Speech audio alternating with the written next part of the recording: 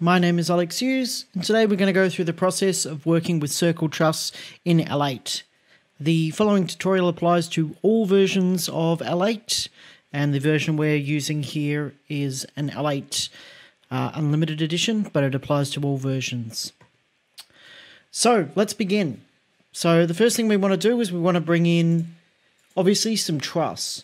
So if we go into Room, and we go into Browse 3D Model, we'll find some truss, and we've got some nice circles here. I reckon we'll go for the 4 meter flat truss one, and we'll give it a little bit of height as well. So we'll chuck it about there, and then we'll go into DMX and we'll add some lights. So let's look up our fixture library. Let's add in some Sharpies. So we'll bring in some Sharpie vectors, and we want to set the height so that it's correct to the truss.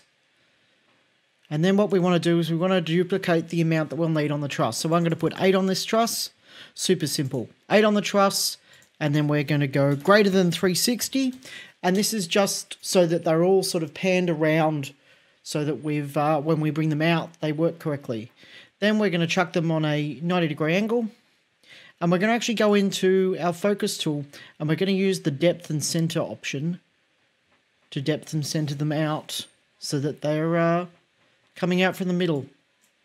And we'll just change our view a bit just to see that so we need to come out just a little bit more. So we'll go back into our utility here, and we'll bring them out a little more, and then we'll drop the y-axis, and we'll bring them up like so. And I think I may, so I put too many in. 7 works around the shape that I've got here. But what we've now got is we've got a circle truss all set up with the lights ready to go.